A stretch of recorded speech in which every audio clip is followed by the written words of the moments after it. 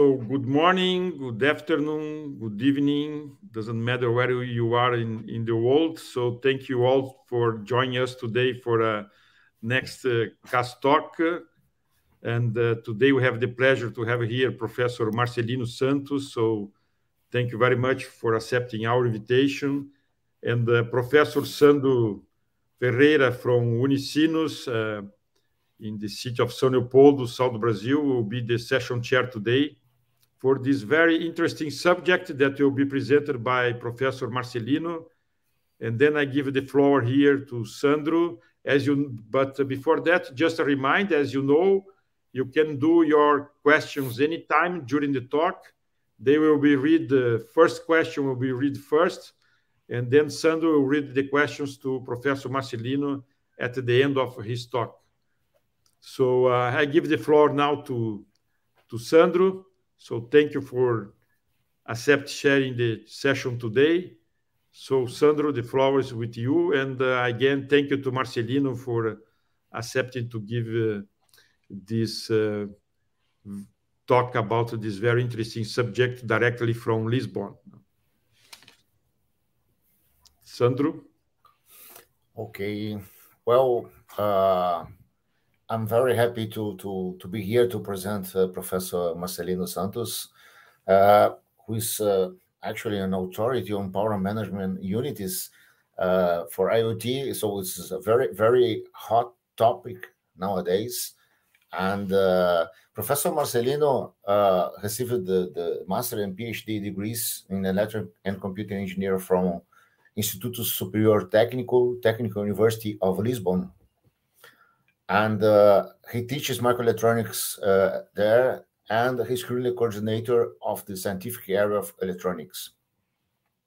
Besides several PhD students, master thesis, several papers, he's also co-founder of SILICONGATE LDA, and he's CTO of the company, which is today one of the world leading companies in power management IP. So that's why we should see this talk.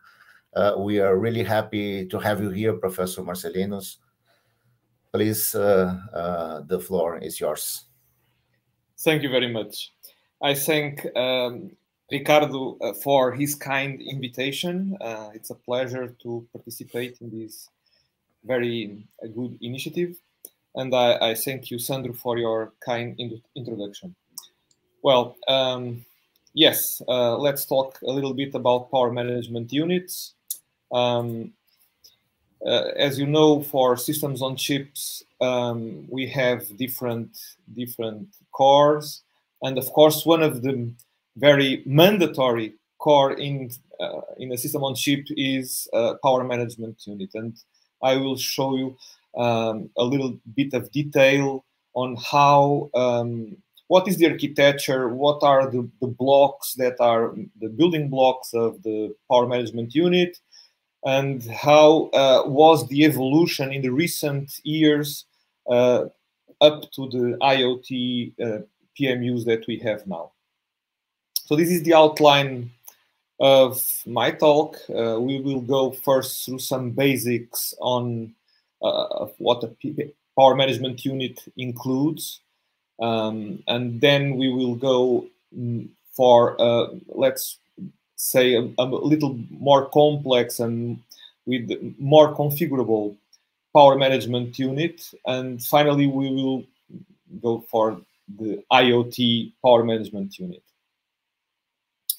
So, you will expect for sure that power management units include voltage regulators, of course. The question is that we have supplying voltage and we want to be able to supply different voltage domains. And so we probably will need not one, but several voltage regulators. That's the most common scenario. We need to decide for each voltage domain which is the more appropriate regulator type. If it's a linear regulator or if it's a switched regulator, usually that decision is made based on two criteria, which is efficiency, of course, and noise. Those are the two main criteria for deciding if we choose a switching regulator or a linear one. Of course, that linear regulators can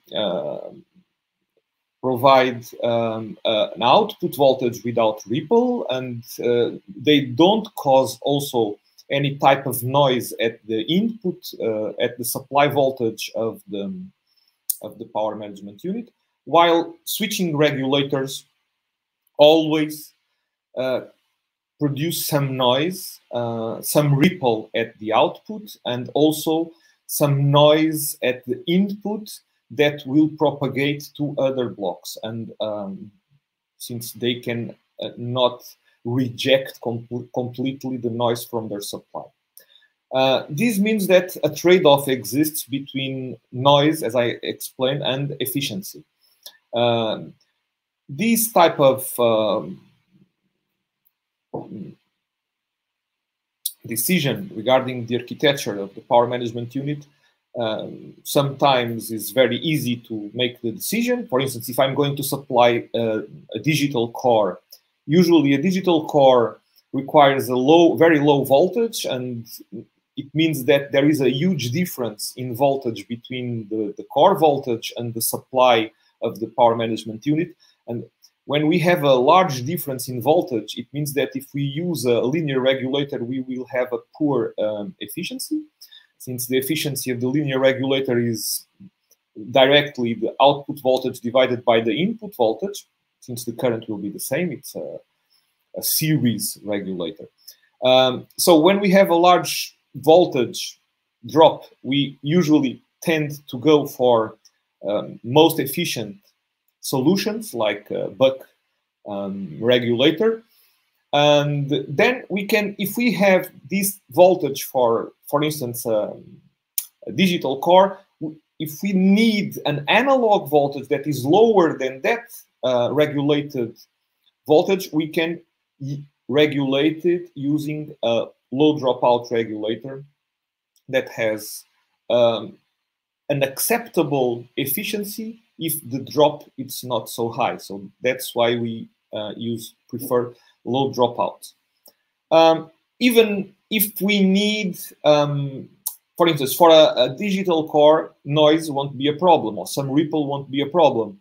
But if there is a sensitive core that will be supplied by a voltage domain, we have and we use several times the solution of making a cascade between a DC-DC converter, a switch DC-DC converter, and the linear regulator, where most of the voltage drop will occur in the DC-DC, and the LDO will act more like a filter that will provide a clean, ripple-free output voltage. Well, but this is just let's say, an introduction on the decision of the architecture. In many cases, the customer, or let's say the target application, already has in mind for each supply domain, if it's a switch converter or if it's a linear converter that will be used.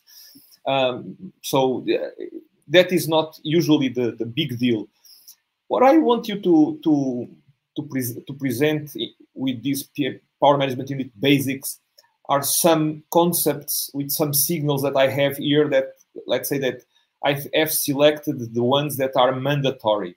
You see here the APC. APC, it's, let's say, in-house in SILICONGATE, at SILICONGATE, what we call the advanced power controller. But this is present in all power management units, since all power management units need to have some block to provide the voltage reference for all the regulators. By the way, I'm representing here that the voltage reference has a single arrow, but in reality we have output filters and individual voltage reference for each regulator, so that noise on one regulator will not impact the VREF on a different regulator. So we have individual low-pass filters for each VREF. And also the current bias for all the regulators, all of them will need some current, some constant current to operate, and this current is provided by the advanced power controller. And the name controller somehow let us think that it's not a dummy block that just provides currents and reference voltage. It has some control capability. And by saying that, I mean that it actually controls at least the power up sequence. When I represent here the enabled one up to N, it means the enabled signals for all the voltage regulators. There is a power up sequence that must be ensured for the system to start up properly. And one of the reasons for that is, well, there are several reasons for defining the power up sequence, a proper power up sequence. But if we look at the battery perspective, it's a system powered by a battery.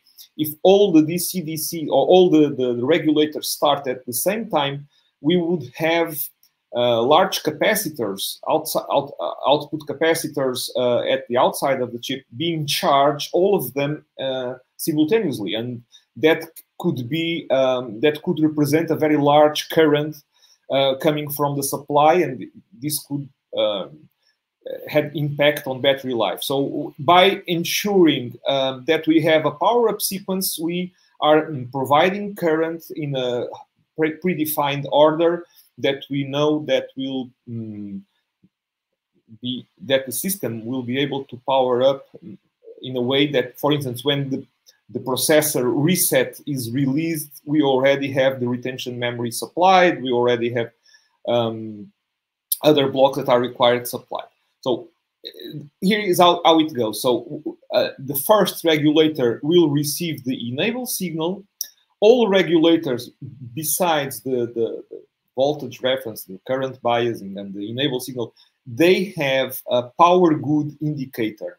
So each regulator has a comparator of the output voltage with the programmed value, and when it reaches 95% of the programmed value, it will trigger power good, and it means that the APC can continue with the power-up sequence, enabling the following regulator, waiting for its power good indication, and then enabling the one that follows, and so on, up to the final regulator gives the power good indication.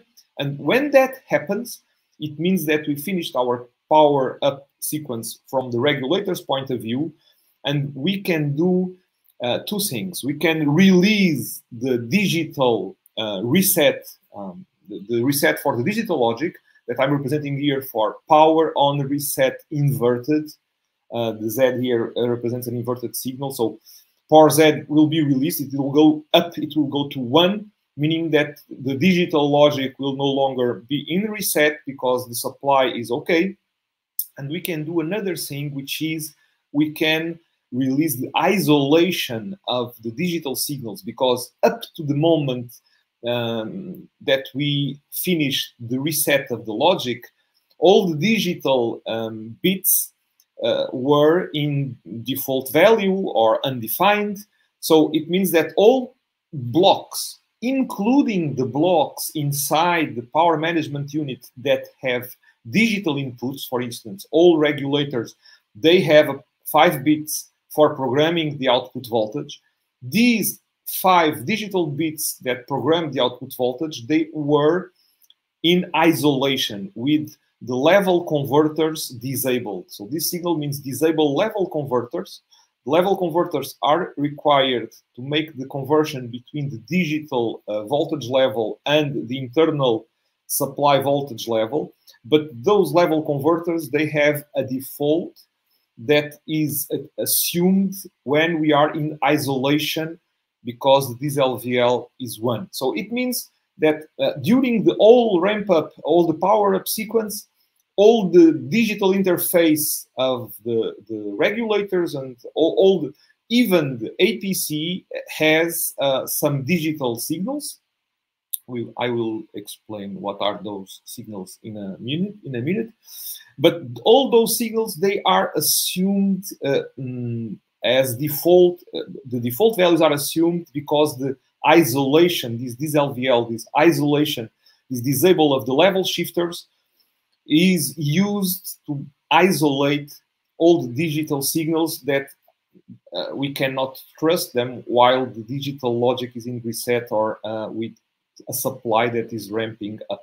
So the power management unit is able to power up with default values, with the digital default values at all inputs, all digital inputs, and only after the ramp up of all the regulators of the power up sequence, we release the reset and we release the interface, the digital interface, we release the isolation of the digital signal. So let's look at the APC, what are the main functions that it performs. And as I already mentioned, it provides the reference voltage for all the regulators, and not only for the regulators, as we will see in a few minutes, or other blocks of the power management that need reference voltages like ADCs. It is the APC that provides those reference voltages, and they are decoupled one from the others. It also provides bias currents, of course. These bias currents they come all from PMUs current meter, and they will be, let's say, those branches of bias currents, they can be open if regulators are disabled, as we will see in the next versions of the power management unit.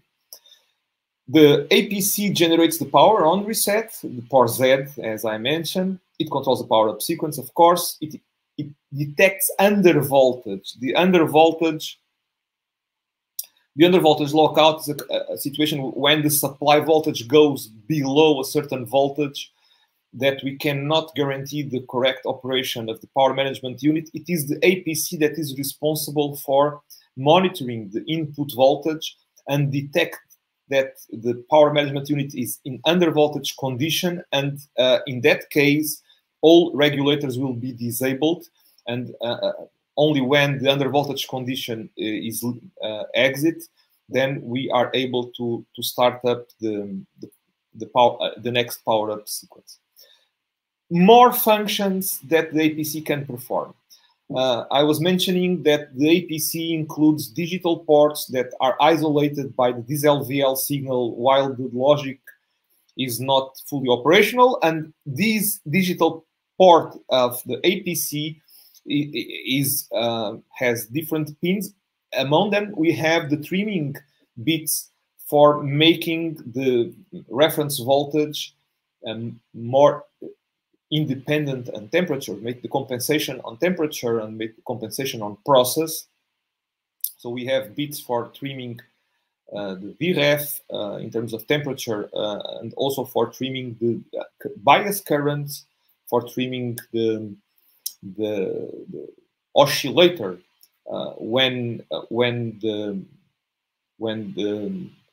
PMU includes switch converters. It is the responsibility of the APC to generate the clock for the buck converters or for charge pumps, and in that case, the clock that is provided by the APC can be trimmed in frequency using also these digital pins that we have available on the APC.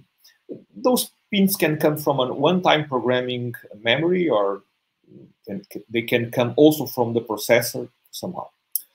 The APC controls the isolation, as I mentioned, through the dis-LVL input that is used not only inside the power management unit, but can be used also outside for other blocks. It regulates also the voltage for other PMU low power cores. I didn't mention that, but the APC, all these blocks, they need some analog, clean analog supply lower than the V-in, and the APC also regulates and provides that, let's say, AVDD for all these blocks. Cascode protection voltages. It's very important when the supply voltage that we have in our power management unit, the V-in, is higher than the voltage that each individual device, each individual transistor can support, then we need cascode voltage for protecting the NMOS transistors and PMOS transistors, and those VCAS N, VCAS P, those cascode voltages are also provided by the APC. And also, it can include brownout detection. It can detect that the supply voltage is being reduced below a certain value for some cases. Continuing our analysis of these basic PMU, we can look at the also linear regulators, and in this case, the low dropout regulators. We call them low dropout because the difference of voltage between the input and output can be very reduced. We need to design these low dropout regulators with PMOS series transistors, because only in that way we can ensure that we are able to have a very low dropout between input and output without having to increase the voltage inside the regulator. The LDO provides, of course, a constant and clean ripple output voltage.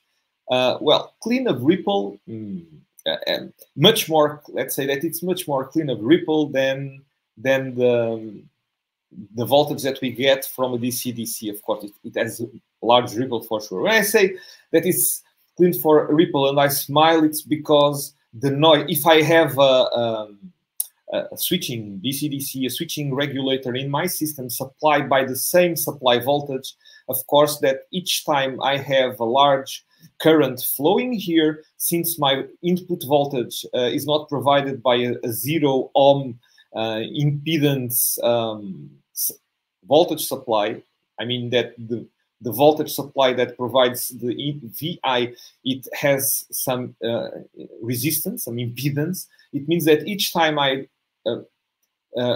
need current, a peak of current on the DC-DC, it will cause a drop of voltage in the supply, and that level of noise will somehow propagate to the output, because the power supply rejection ratio, so the capability of the linear regulator to reject noise is not infinite. So we will have some rejection, of course. It is designed to have a good power supply rejection ratio, but somehow some noise will pass through.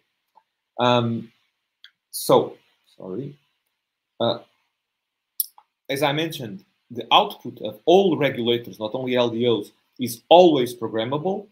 This is, let's say, mandatory because if we design regulators for the target voltages that customers specify, when the specification changes during the design phase, it would be a headache. And it's very easy to make programmable voltage by having a resistive divider that we can control with a binary word, and therefore we get a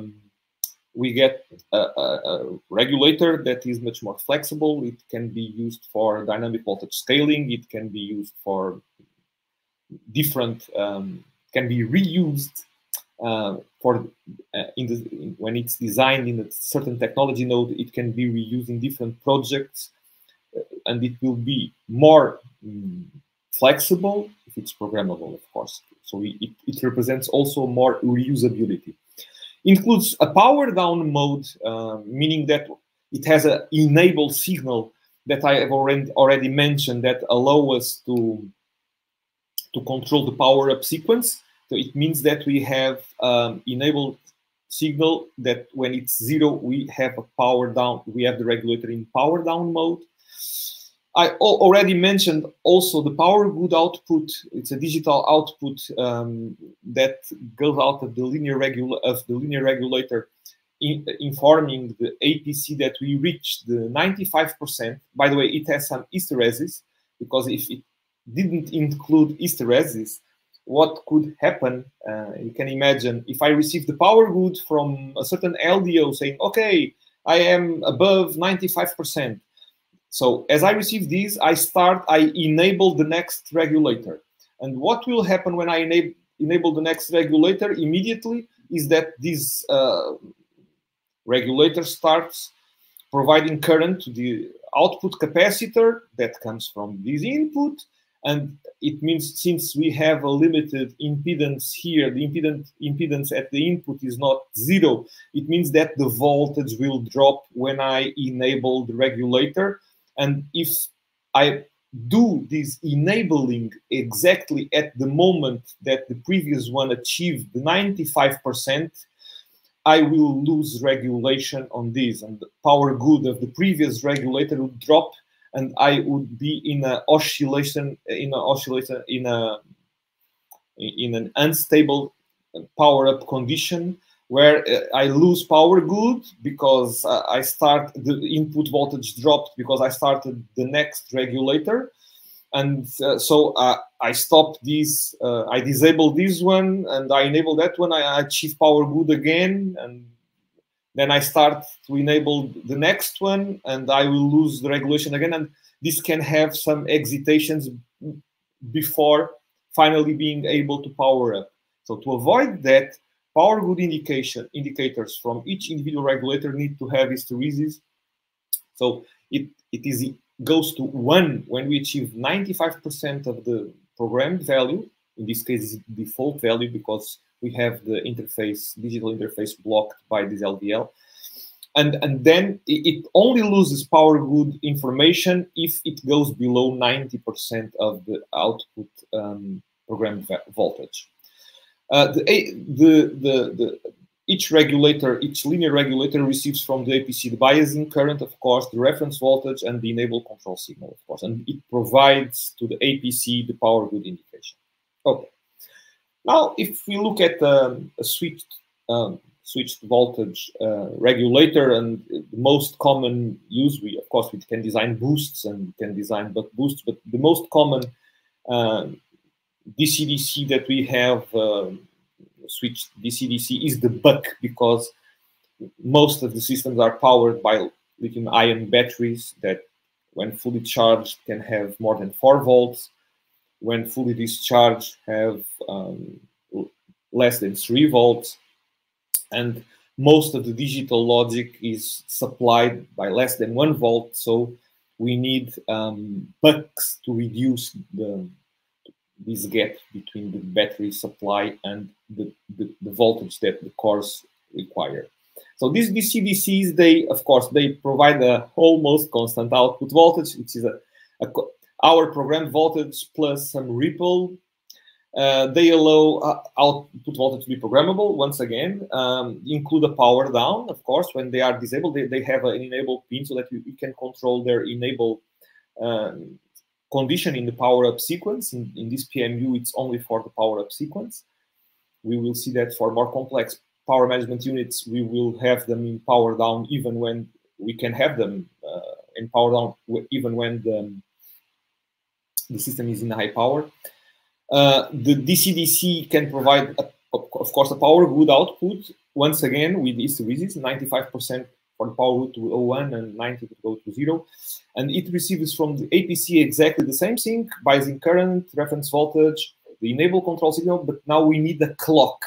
So it means that all power management units that include a buck DC-DC or a switch DC-DC, they need to have the APC will need to include some oscillator so that it can provide a clock signal for clocking this type of regulators.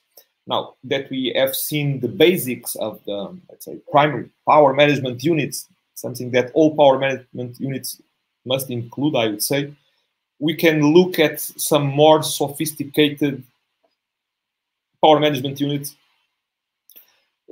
for system on chip. Let's say that these are more complete power management units that allow already different operating modes. So I would say that the main new kit in town here is the RTC, the real-time clock. And this real-time clock, so you already are familiar with the APC, the advanced power controller that provides, as you know, the reference voltage and biasing currents for all linear regulators and DC-DC. But we have now 3 new blocks here, which is an oscillator, an ADC, for instance, and the real-time clock.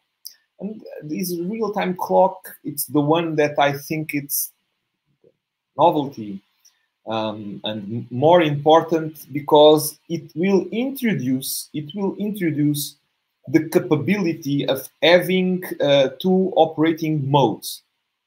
And I will explain, because we have an alarm here that comes from the real-time clock. What is the real-time clock? Real-time clock, what the words mean, that we have a clock for timekeeping. In reality, we have like a 32 bits or 64 bits in some cases. We also have 48 bits, 32 plus 16 bits for timekeeping. That gives, we are counting seconds in this timekeeping. So with those number of bits, we are able to count time for many years. And with a crystal oscillator, typically it's a 32 kilohertz crystal oscillator, Pierce oscillator, with ultra low power, and it's a 32 kilohertz because 32 kilohertz divided by 15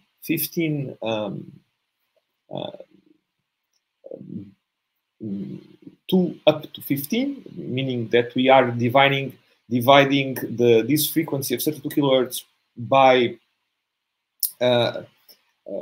counter with 15 bits, we are able to produce 1 second.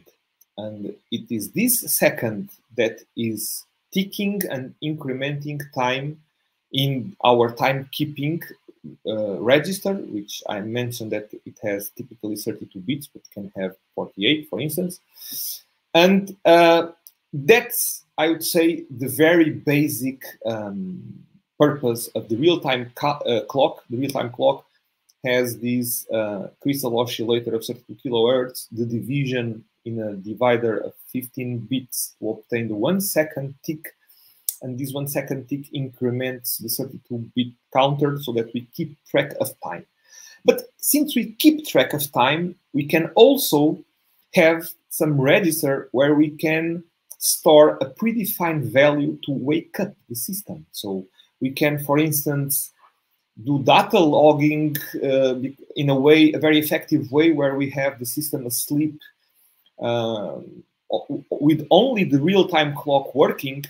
And from time to time, so we will issue an alarm signal and we wake up the complete power management unit to perform some measurements, and then it can also store data and do data logging, or it can also power some RF domain that will transmit data that was captured by the ADC. So what this means is, with the real-time clock, we have the capability of having two completely different power modes. One, where our system on chip can have a ultra low power in the range of hundreds of nanoamps, lower than in this order of magnitude. That's what the Pierce oscillator plus the tick of 1 second and timekeeping needs to operate.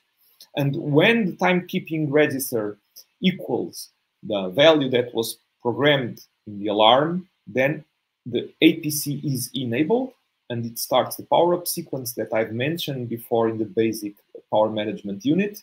And we have a full power-up of the system. The digital processor will know what to do. It can enable an ADC, it can do whatever it wants. And through this serial interface, it will program the alarm to the next wake-up moment, and it will also order the RTC to disable the APC so that this alarm signal is resetted, and everything goes back to power down. So when alarm is set, everything is in high power. When alarm is reset, we go back to only the RTC enabled with its ultra low power. And it is that's the reason why I mentioned that this, let's say, improved power management unit for system on chip has his main differentiating point in the RTC. It is the RTC that allows us to count time so that we can periodically wake the system and do things. We can now look with more detail to what the RTC does. It includes, as I mentioned, a crystal oscillator that has exactly a frequency that divided by 15 counter with 15 bits will tick 1 second with a period of 1 second, so that it can increment the timekeeping register. It will, as I mentioned, activate the alarm output if the time is identical to the alarm. And of course, it includes a digital interface that can be serial. In some cases, it can also be parallel interface with the processor. It is assumed that we have some processor already, because without a processor, we wouldn't be able to reprogram the clock, to reprogram the alarm, and to know what to do when the system wakes up due to the alarm. So it's, I would say, mandatory to have some processing unit to program the alarm from time to time with the current time plus delta, and also to know what activities to perform when the system wakes up. If timekeeping is really important in terms of accuracy, then it's also possible to trim the frequency, and this can be trimmed in different ways. One way of doing the trimming is by changing the parasitic capacitance at the pads of the crystal. This is one way of doing the trimming, and this is usually done in a closed loop when we measure the temperature, and so that we can reduce the dependency of the frequency of the crystal on temperature. Let's say that this frequency can change like 300 parts per million if we don't do any type of compensation. So 300 parts per million, it's what a crystal changes in frequency if we go from -40 to 125 degrees. But we can reduce that dependency, that variation, by monitoring the temperature and changing the capacitance. We can have a digital word that trims the capacitance on the pads of the crystal to reduce that. That's one option, the closed loop. That's the name of that solution is a temperature compensated crystal oscillator, TCXO,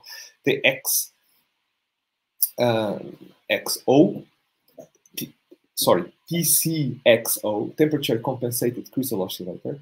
And another solution is a much easier solution, let's say, but not so good because it's not so closed loop, is just to adjust the number of ticking, that is the number of clock cycles that are required to count 1 second, but we don't do it in each second. We do that normally each 2 seconds. So it means that, we do that each 64 seconds. Each 64 seconds, there is 1 second that can have more or less 30 microns, slots of 30 microns, which is microseconds, which is the period of this clock. So that's how we can go as down as 0.5 parts per million in accuracy. But once again, this is not in closed loop. In closed loop, we need to measure the temperature. Okay, so the real-time clock uses ultra-low power. You already noticed that I've put some figures on when presenting the two possible power configurations. The real-time clock when only counting time, when doing timekeeping, it only requires 100 nanoseconds. And the alarm output will enable the high power mode, of course. This I already explained that the power management unit is enabled when the alarm is 1, and then when the digital finishes its activities, it resets the alarm and everything goes back to low power. And we also, here the RTC, the real-time clock, as you can imagine, it's the only block that is always being supplied. And since it is the block that is always being supplied, it's the block that is used also for general purpose registers when we want to store information that we want to be able to retrieve when the system wakes up again. Then we must store that information in the RTC, because that's where the registers will keep being supplied even if the complete power management unit is in low power. We also have solutions where we, instead of using the crystal oscillator, use an internal RC oscillator of 32 kilohertz for the same purpose. And we also, this avoids the use of external crystal oscillator, external crystal. And we also have the possibility of including both the crystal oscillator and the RC oscillator, where the RC oscillator has the purpose of monitoring the crystal one, so that if the crystal oscillator changes the frequency too much regarding the RC oscillator, we can assume that someone is trying to tamper with the frequency, which we will detect, and we can act and disable the system. So it's an anti-tampering solution. Okay. Here you have some numbers on the dependence of the current consumption of the real-time clock as the temperature changes. Okay, we have other blocks that can be part of these power management unit for SOC. The ADC, for instance, it can be used to measure temperatures using diodes. Those can be internal or external. This ADC can also be used to measure voltages in the different voltage domains. It can also measure currents of the regulators that the regulators are providing. For instance, we can measure the current on a LDO by mirroring the output current of the LDO and by making it go through a resistor. By changing the resistor value, it's like we have different scales for measuring the current. Of course, that ADC can multiplex between different input sources. So with a single ADC, we can measure temperature, voltages, and currents with just a digital word selecting the input source. Of course, we'd have some end of conversion and start of conversion protocol that will allow the interface with the digital. The APC receives also a reference voltage and bias current. Of course, it will need a clock for operating. It's a sigma delta. The one that we use is a sigma delta converter. It has a start of conversion and issues an end of conversion. Oscillator clock, it's something that we can also have for clocking the digital processor. I don't go into many details. We have different options. We can program the frequency based as a multiple of the crystal frequency or not. Both options are open. Accuracy, and we have a lock output saying that the frequency is okay. This is, I won't go into that. Let's go to the most interesting part of the presentation, I would say, which is the evolution. You already seen the basic power management unit. You see some evolution when we added the RTC, where we were able to select between different power modes, and now you will see what we can do by adding some more reconfigurability in our power management unit. So it is frequent to have very tight energy budget because systems can be powered with energy harvesting, or the systems can be very limited in volume, limiting the size of the battery, or they can use a non-replaceable battery, and we want to extend the life, the time of the system as much as possible. So the energy budget is very tight.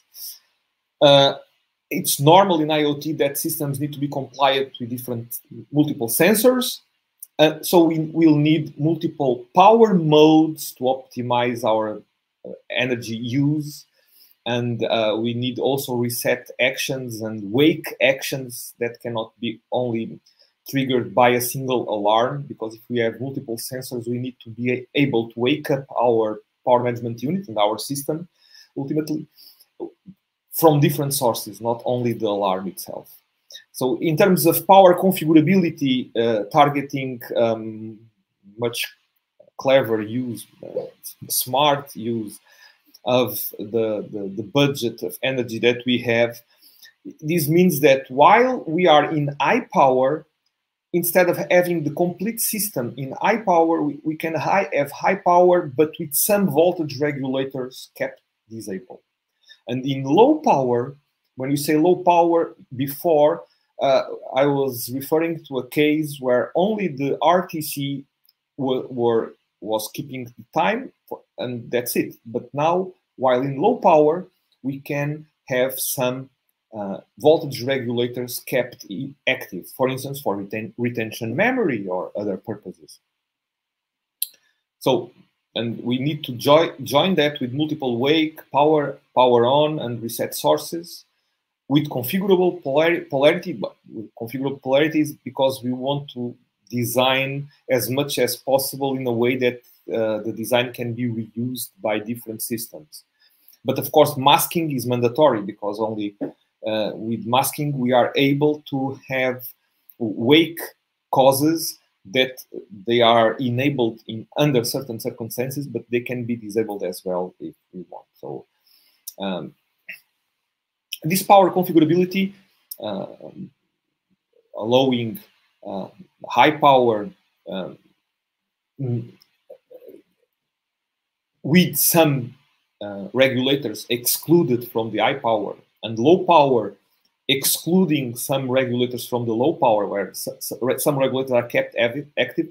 This information, this configurability, the only way where it can be kept it is in the RTC, because it's the only domain that is always powered. So wake inputs can be active high or active low, can be enabled or disabled. The system can be sensitive to power on and or reset signals depending on the present power state. And the information to configure these, to configure which wake inputs are enabled or disabled. Where shall I store the information about wake inputs that are active high or active low, the polarity of the wake inputs? For each situation, each power mode, each power state, what are the reset signals that will be able to cause a reset in my system? This information must be stored in the RTC, because it's the only power domain that is always powered. So what I mean is, now in ultra low power mode, if I have, of course, the RTC with the timekeeping, and now besides the alarm that can enable the system, because time equals alarm, I can have also multiple alarms, and I can also have different wake sources that come from different sensors with different polarities. Some of them can be enabled or disabled, and they will be the source for going from ultra low power mode to what I'm calling here low power mode, where I'm enabling the APC, and I'm enabling regulators 1 and 2. I'm enabling 2 regulators. So I'm here. I'm in a mode where alarm is not 1, meaning I'm not in high power. I'm in low power. But even in low power, I'm able to keep some regulators enabled. So this is a situation of ultra low power, only timekeeping and sensitive to events. But I can also be in similar to ultra low power, but now with APC working, and the APC is providing the reference voltage, the bias currents. If I don't have a DC-DC enabled, then the APC will not need to turn on the oscillator. I don't need to turn on the oscillator. I will only provide the reference voltage and the bias currents, because I have here a register where I have enabled those 2 regulators. But I have also the other situation where I can have the full power mode where everything is enabled, and that's normal because imagine that I receive the wake input, it will enable the complete system and everything is in full power.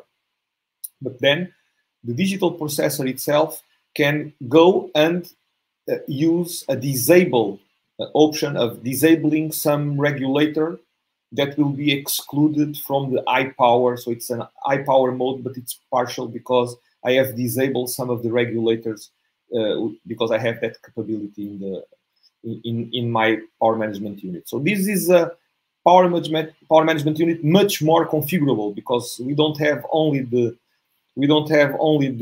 low power, ultra low power mode where we have only the timekeeping power consumption, and versus the full power version. We have also everything in the middle that we can use. And since we can be waked by different causes, by different wake sources, we need some cause register to work as a memory to tell the processor when the processor is powered up, what was the cause that waked the processor, or what was the cause that resetted the system, for instance. So we need to keep track of the events that are configurable. There are multiple events, multiple resets, multiple causes, multiple wake-up causes. So we need to be able to track the history so that the processor is able to know what is the actual state where it is. Of course, we need to reduce the leakage in ultra low power. So it's also, we now enter a new, let's say, more efficient power management unit where we have power gating inside the power management unit. So if I don't need the interface, I can power the interface down if I don't need it. All the blocks in the RTC that are not being needed at a certain moment, they can be turned off, they can be powered off. We can use power gating, but of course we need level converters or isolation for that purpose. I'm showing you here an example of isolation when I'm not using the SPI interface. If I do power gating of the SPI interface, if it's the signals that exit the SPI, I need to mask them. In this case, if I mask at the destination, I can use an AND gate because I'm forcing a 0 in all of them independently of what I have here. But if I'm masking at the source of the digital, which is more common, I need to place here a NOR gate because a NOR2 gate, even when it's not powered, if I have one of the inputs forced to 1, I will have a 0 well-defined at the output. So this, we need to add some masking in the blocks that are power gated in the source or at the destination.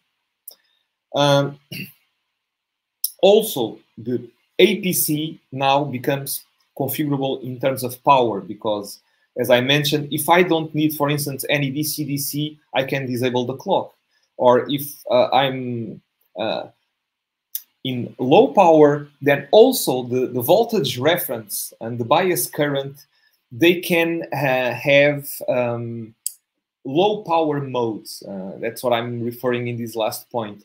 There is a possibility that we can have all the regulators, they have a low power mode where their capability of line regulation, meaning if the supply changes, keeping the output constant, or load regulation, meaning the dependence on output voltage of the load, they will exhibit worse performance in that case if they are in low power mode. But it's not a problem because we only use these low power modes for the regulators when the system is not active. It's only for retention purposes. So we don't expect large transients and we can relax in terms of the performance of regulating the voltage independently of transients, since we are ensuring at system level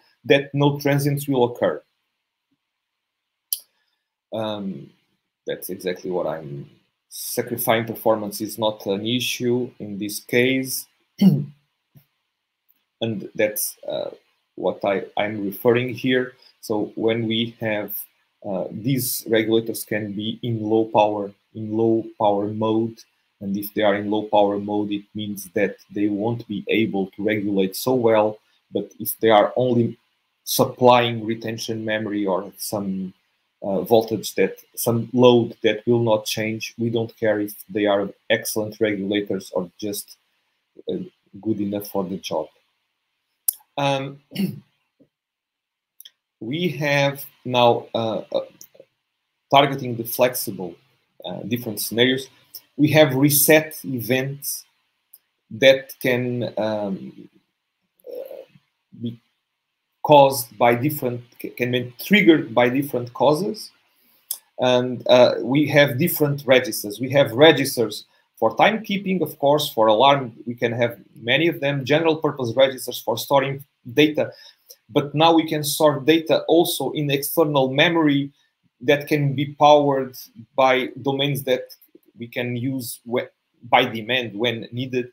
We have the cause registers where we keep the track, we keep the history of what awake the system, what reset it. We have configuration registers where we can configure what is the supply voltage for each regulator when it powers up, or where we can also keep the trimming information for the APC. Remember that I mentioned that the APC need configuring information for compensating for temperature or for compensating for frequency, for the bias current. These can be, those digital bits for APC configuration, they can be stored in always powered domain. And of course, reset events are also latched to a low identification of what was the history. Now, designing for ultra low power, we have many more topics that we can address. Starting from digital design in the RTC, as you know, the RTC is now, let's say, the most important block of the PMU, because it's the one that is always powered, and it's the one that decides the power state of the power management unit. This logic must be asynchronous, because if we want to have currents in the range of nanoamps, hundreds of nanoamps, when the system is in low power, we cannot afford a clock always toggling. So logic in the RTC is asynchronous. Subthreshold is used in all analog design in the RTC. We don't design with minimum channel length because of the leakage. And also the non-continuous operation, it's very important. So for instance, the under voltage condition, let's say we take advantage of the fact that most relevant signals that we want to monitor, they have large capacitors. So if the input voltage comes from a supply that doesn't change immediately, the battery discharges slowly. So we don't need to be continuously monitoring the battery. The battery voltage is not different from the value it has. It's not so different from what it was 1 microsecond ago. So we can have a low power clock, and this low power clock is a clock that is a normal clock that with a period that we can configure, and that will enable many comparators in the system that will be operating in a periodic way. We will monitor the input voltage to decide if we are in under voltage periodically. We will not monitor it constantly.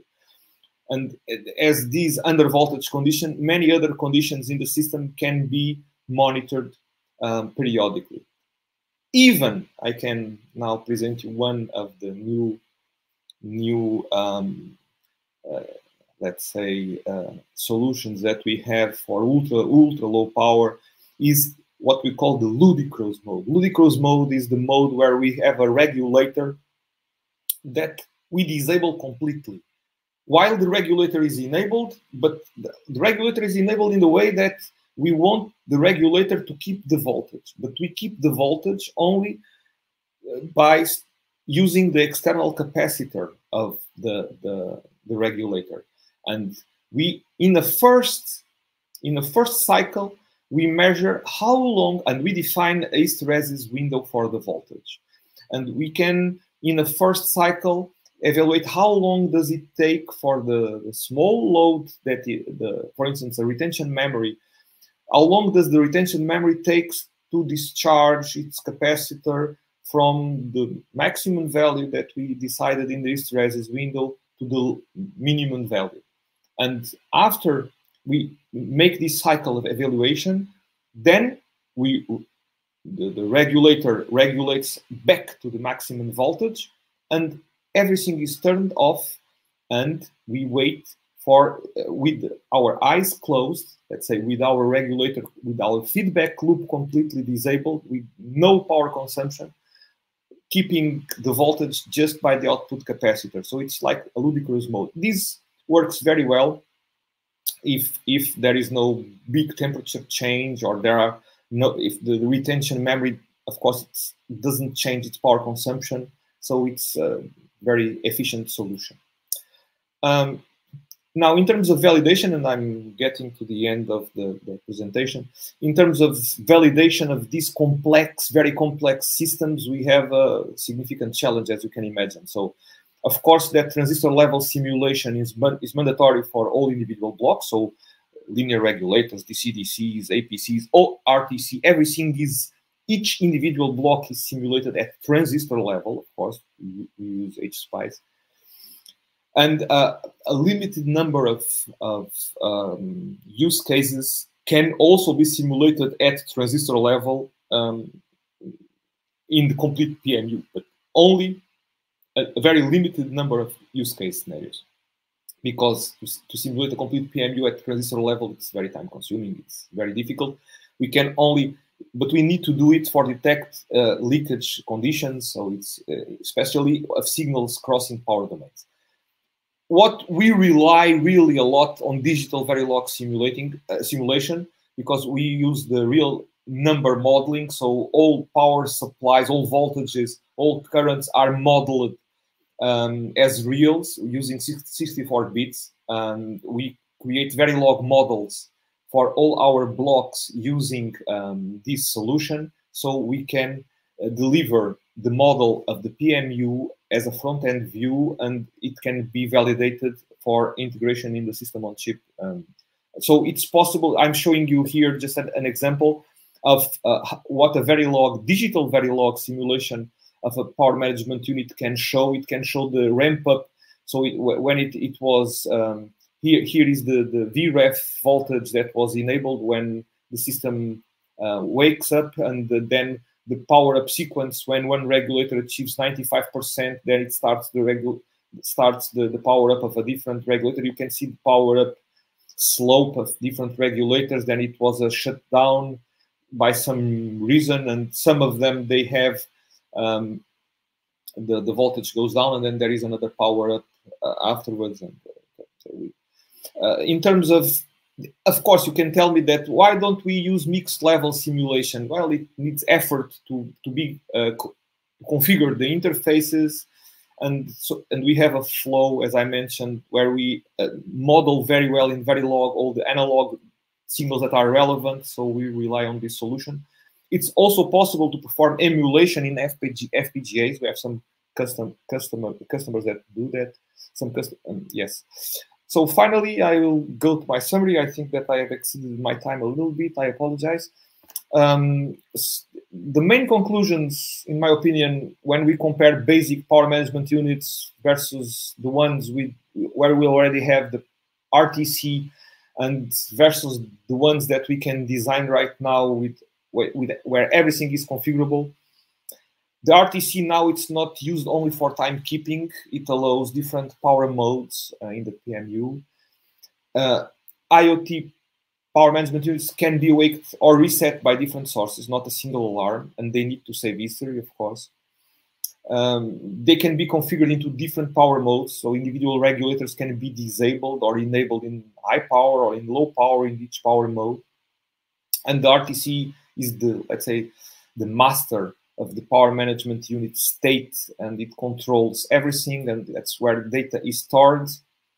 Ultra low power design means that we need to do power gating at block level according to the power management unit state, asynchronous design for the logic, of course, and large channel length and subthreshold for analog design. And periodic operation is the key for achieving ultra low power consumption. So everything that we can do from now and then, we don't do permanently. And finally, so the verification challenge, the extensive verification use case scenarios that are required is exhaustive validation of power modes. It can be done with the Verilog model using the real number modeling and Verilog models. Individual cores, they are validated at transistor level, and the global PMU can only be validated at transistor level for a limited number of scenarios. And of course, that relies on designer experience. And I thank you all for your interest in my presentation. And of course, I'm more than happy to answer to your questions. Thank you very much, Professor Marcelino. It was a very interesting talk. I would say a fundamental talk when we are talking about IoT, right? Because PMUs are at the basis of the working of the circuits, right? Well, we do have some questions here. So Professor Vinicius Toledo here asked about power good. So does power good also validate the bugs converter of the PMU, or only the LDOs and digital outputs?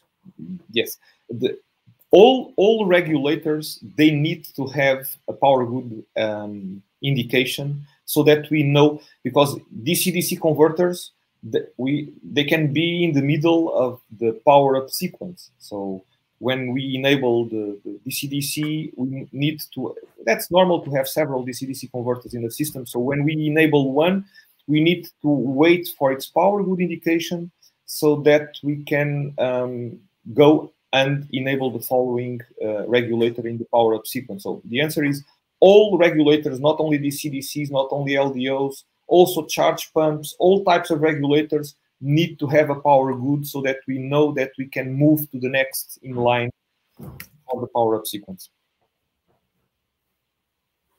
Thank you very much. We had here also Aristide Kuda. Thank you, Professor, for this introduction. My question is to know what is the range of input voltage of PMU applicable in your case? Ah, very good. Well, of course, that let's say, I would say that the most common power management units now are designed for lithium-ion batteries. So it means that they can go up to 4.5 to 5 volts actually. So it's 4.5 volt transistors. Most of the technology nowadays, they have LD MOS, or somehow they have transistors that support up to 4.5 volts, that with plus 10% goes to 5 volts. That's the most normal case. Of course, that there are, when I talked about OTP memory, we have some power management units that also can include OTP, meaning that the one-time programming memory is included in the power management unit so that we can read data from the OTP.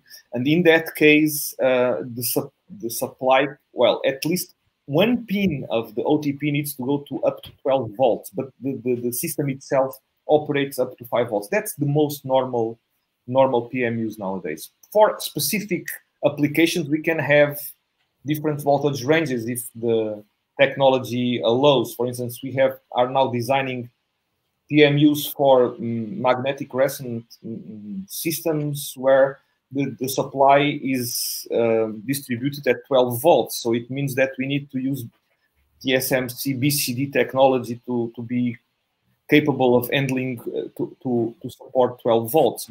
The most typical PMUs nowadays are designed for 5-volt transistors, yes. Okay, so Aristide Kuda, thank you for the question. And well, I do have some questions of my own since we don't have here on the chat, right? Well, we have another one, so let's start with this other one before mine. So, how is asynchronous digital logic mapped from RTL code to transistor gate level? So very good question. Very good question. That's fantastic. Asynchronous logic, it's really challenging. You know, of course, you know that. That's why you asked. Well, to be honest, we have something that I didn't mention during this presentation. Most of these cores inside PMUs, they have evolved a long time, but we don't need to design them from scratch before, because they are somehow reused from one project to the other. We can do some porting and do some improvements and so on.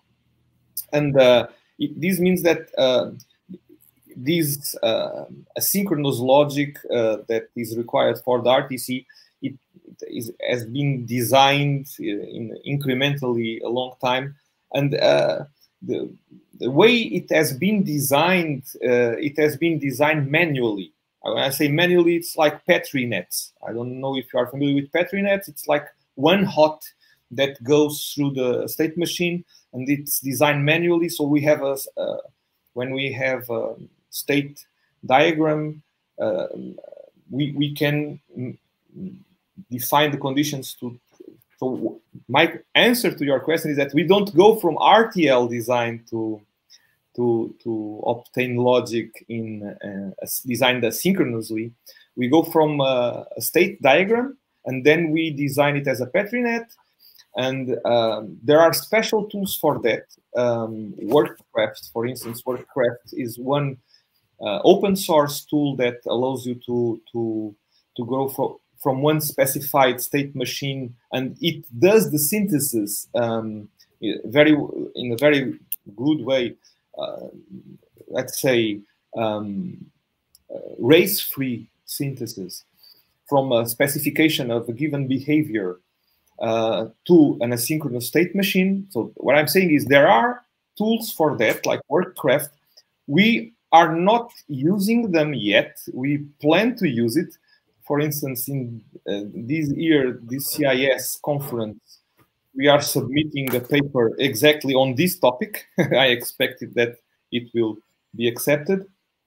And so what we do right now, it's like we design Petri nets based on the state graph, the state machine that we need to implement, and based on experience, by our experience from previous projects, we know how to do it, let's say, race-free. But the best way to do it, if you going to design, I would say that is to get familiar with WorkCraft, that is free, open source, and it enables you to enter a specification of a behavior you want to implement in a synchronous circuit, and you can do the synthesis in a fail-safe way.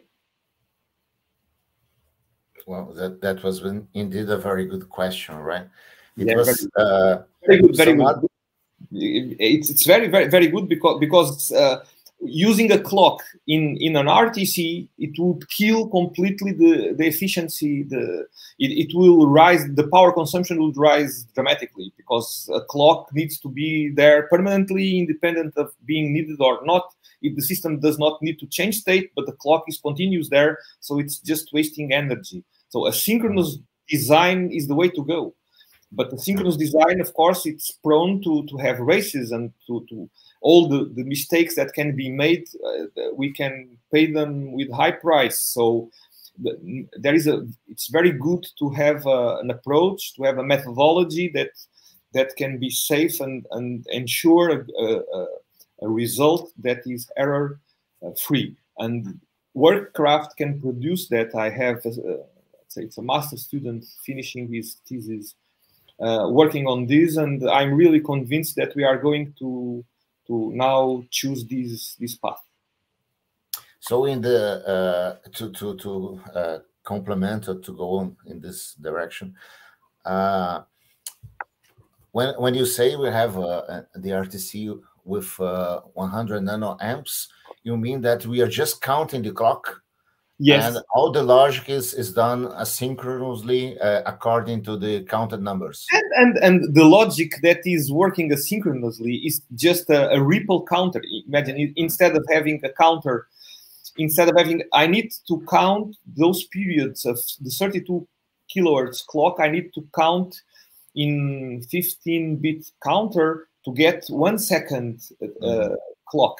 And this must be a ripple counter, so that, of course, all the bits don't change simultaneously, but I don't care. I just want to have the 1 second counting to increment the timekeeping register, the timekeeping counter of 32 bits, which is also a ripple counter. This forces us to have some solutions. For instance, you can, one of the difficulties that you can imagine is I can go through intermediate states when I have a ripple counter. So if I'm comparing with an alarm, I can have false comparisons. If I'm comparing a counter that is a ripple counter with a constant value in an alarm register, it can exhibit the exact same value just for a fraction of the period. But I can deal with that, for instance, using opposite edges of the clock, meaning that I only sample the clock equal to alarm. I only sample that information in the opposite clock edge that I use to increment the time. So I'm sure that I have 15 microseconds, which is half the period of the 32 kilohertz clock. I have 15 microseconds to go to a steady state in my ripple counter, and that's more than enough. So we need, when designing the synchronous circuits, we need to use this type of thinking of that temporary information must be misleading. We need to ignore temporary information and only rely on only sample when everything is steady state. Very good, very good. Thank you very much. My pleasure. To conclude that very interesting talk, you said about the digital models, but they are just for show. I would say that all the startup and the validation of the circuit that can be very complex depending on the size, right, is done in analog. The validation is done in analog for analog blocks, and yeah, let's say all the blocks individually. Let's say each regulator, the APC, each block of the RTC and the complete RTC, they are validated at transistor level with analog simulation. But it is very important to simulate everything together, because everything together, it's where you find issues at system level, and they need to be validated. Now we are starting to work with UVM to perform a much more complete validation of our models. But so far what we do is that we model, even in Verilog, we are able to model not only the digital behavior, but also the analog behavior that is relevant, in a way that when we put the whole power management unit together, we can simulate the complete power management unit in a digital Verilog simulator, but still see all the analog signals with detail they need to be analyzed, like here. And this is very important, not only for validating the PMU itself by us, but also to deliver to a customer that is going to make the integration of this PMU in a system and is able to use a Verilog simulator, a digital Verilog simulator, to simulate each system, but already with the PMU. And the PMU has analog behavior, but is simulated by a digital simulator. So this is really important, and especially because of something that I didn't mention, that is the topology of all blocks in the Verilog model is obtained directly as an extraction from the schematics that we design in Cadence Virtuoso. So let's say that the analog blocks, all the structure of each LDO, the structure of the APC, the structure of the RTC, I don't create a model based on my opinion of what will be the behavior. The model is created automatically by extraction of the netlist of the schematic of the design. We only need to model by hand small analog functions. So these give us a high degree of confidence that what we are simulating at system level actually will be what we find when we get the silicon. Very interesting, very interesting. So just to this will go forever, so I will try to stop myself, right? Yeah. But just one last question. So Rimini, you are doing verification from an analog point of view using real numbers. That's basically you are doing. Yes. Very good. We are doing in a digital Verilog. What you can see here, I'm not sure if you are seeing the slide that I'm displaying. Are you? Yeah. You are. So you can see the power up sequence, but then you can see something in place that when we release the power Z, when we release the reset, and we also release the interface, you see that voltages are adjusting, voltages are changing. Why are voltages changing here? It's because since we released the interface, so the disable level converters was released, the digital values that the digital logic is programming the regulator. So this was the default value of the regulator. So it ramped up to the default value of the regulator. But after we release the interface, you see the voltage going to the value that it was programmed. So we can check the voltage value that where we were programming, and if we change the program, the digital values that control the output voltage of the regulator, we will see this adapting. So this is the level of detail that this model has. Well, let's say that formal analog verification is a dream, right? We're still trying to get there. So it's a very good step, I say. Very good step. We have another last question here from LR, which is if this Excellium that you're using. Excellium is one of the digital tools, cadences. We use VCS, mainly VCS. Yes, we use VCS. We use NC Vlog, NC Sim. We use from Synopsys and Cadence mainly. Those are okay.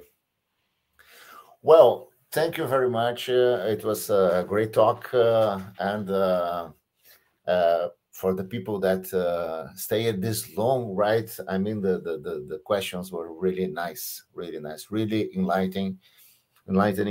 Thank you very much, Professor. It was very good to have you here. Thank you very much. It was my pleasure. Thank you. Bye-bye, everybody. So next week we come back.